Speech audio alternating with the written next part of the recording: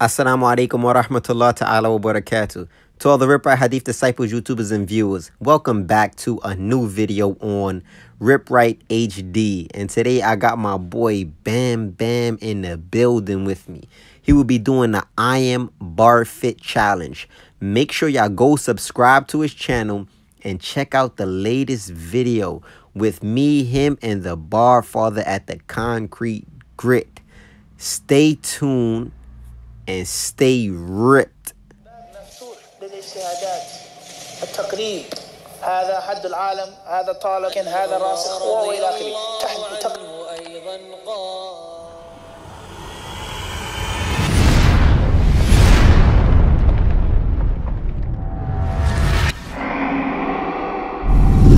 question from Sydney, Australia. What's the room on packing heat? Carrying a piece, holding a gun, a firearm, a ratchet, a burner, a toaster, a biscuit, a gat. There are all types of what? Common words for a gun, right?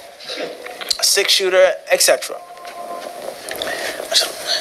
At the end of the day, like we said the other day, and we said this in Philly on Saturday, is that it's either one or two things that we're going to follow. We're either going to follow the Quran and the Sunnah, or we're going to follow the customs and the moving, changing, evolving world of the non-Muslims. Quran and Sunnah, or what's going on in the world today. As far as following neither of the two, and being stuck in no man's land, not following the traditional deen, nor being up to par with the modern world, then we know we're going to be eternally lost. So in Islam, there's nothing wrong with having a weapon, whatever that weapon may be. As long as you're not trying to do harm to someone, illegal harm, unjust harm, unwarranted harm, to yourself or to others. In the worldly life, there's also nothing wrong with a weapon. For defense, for training, for hunting, for sport, for police, for military, whatever the usage may be. As long as it falls under the rules and the guidelines. The rules and the guidelines. Whether that means you have to have a license to carry, a license to own, a region, a city, a state, a criminal record, inside of your house, outside of your house, brandished, not brandished, etc. As far as Muslims who say, oh no, Muslims shouldn't have a gun, no, you can't have a gun, you can't do this. That's why I said what I said. Based off of what? Quran and Sunnah says doesn't have a gun? The modern laws of non-Muslims, the modern world today says don't have a gun. There's military, there are the police, they have this, they have that. All of these things and these institutions, like we said in the khutbah, about security, about self-defense, or just recreation. I want to go to a gun range and shoot a gun. It's not illegal. It doesn't mean I'm a terrorist. Me going to the gun range has nothing to do with Ibn Abdul Wahab. I'm an American citizen. This is my passport. I was born and raised in this country. What's wrong with that? Now, me harming someone is a different what? Story. Me breaking the rules, brandishing it, so on and so forth, that's a different what? Story. So as long as you're following the proper rules, there's nothing wrong with it. What's important is just be mindful of guns, because guns are good and they're very bad. They can be a benefit and they can be a great harm. Many people have lost their lives because of guns, by accidents, playing around with guns, trying to be tough, trying to be a gangster. Carrying around a gun and you're really not a gangster. You're not tough. You pull out a gun, there's no bullets in, thinking that you would scare somebody off. And that person had a loaded gun. Put a bullet in your head. Everyone understand this? Many people, they may try to play a joke on someone and end up shooting that person while they other billah.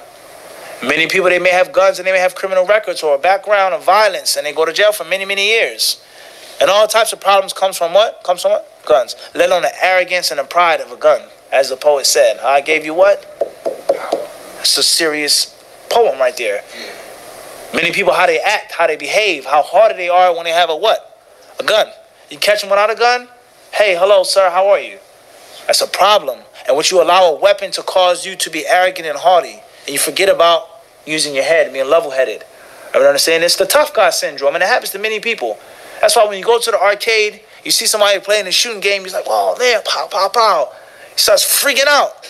And he sits back and says, Yahi, it's only a what? It's a game.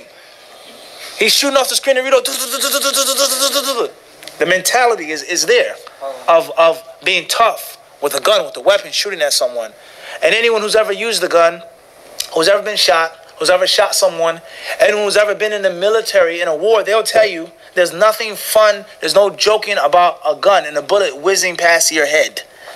Or you shooting someone and killing someone and you seeing that person's face in your dreams for 2 months straight. You can't sleep. Serious. That's why people, when they become desensitized to murdering, as Allah tells us in the Quran about the offspring of Adam, whoever saves one soul as if he saved what? And whoever takes a soul as if he's what? Everyone understand this? So the concept of taking somebody's life and shooting someone, or you getting shot, nothing about it is funny. Nothing about it is what? Funny. You can't use the bathroom. You can't walk. You can't run. You can't use this part of your body. You stutter. You do this because you got shot. It's not a game. And many of us have become victims of gun violence. So if the gun is used properly, if it's used responsibly, if it's not breaking no laws and no rules, and you control the gun and the gun does not control you, then that's what? That's one thing. As far as if it's the opposite, stay away from the gun. Even if it's legal, don't go near it because it's going to ruin you or someone else's life. I would understand this, but at the end of the day, a gun is a tool. That's all it is. You use it for good or you use it for what? For bad. You control it or it controls what? You. The human being has to be responsible. And Allah knows best.